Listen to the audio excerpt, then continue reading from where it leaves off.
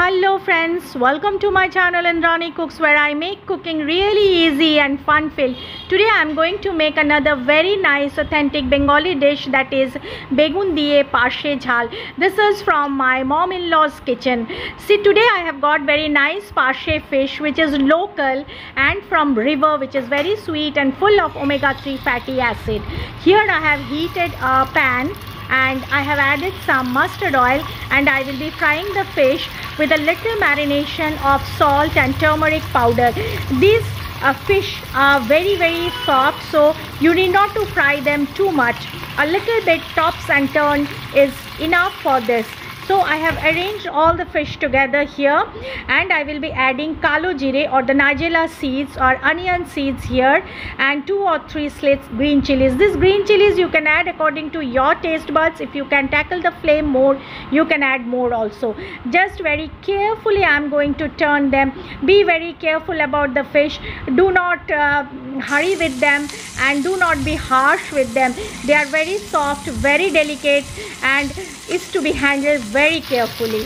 Now we have turned them. Half a teaspoonful of turmeric powder and some coriander leaves I will be putting on the oil. And when they start mixing up, I will be adding salt according to the taste. Here also you add salt according to your taste, and add say 1/4 cup of water to it. And now let it boil very nicely. My mother-in-law used to cook with very little ingredients, and at the same time they used to taste wonderful. Once you try this, friends, and then let me know how you found it. Friends, if you all like my recipe, please don't forget to smash the like button, share with your friends as much as possible, and those who will be interested in such cooking, and those who are new to my channel, my humble request, please do subscribe my channel, and those who are already with me, a lot of thanks to all of them. Now here I am adding some brinjals which I have shallow fried with a little bit of oil. Now cover it, lower the flame, and let it boil for 2 to 3 minutes. That's all.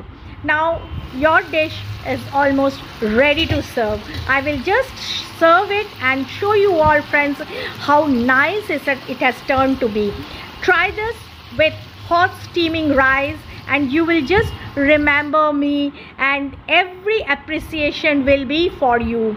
Now friends, I will be waiting for your feedback. Be happy, be merry. Catch you all soon again. Keep me in your prayers. Thank you all for watching.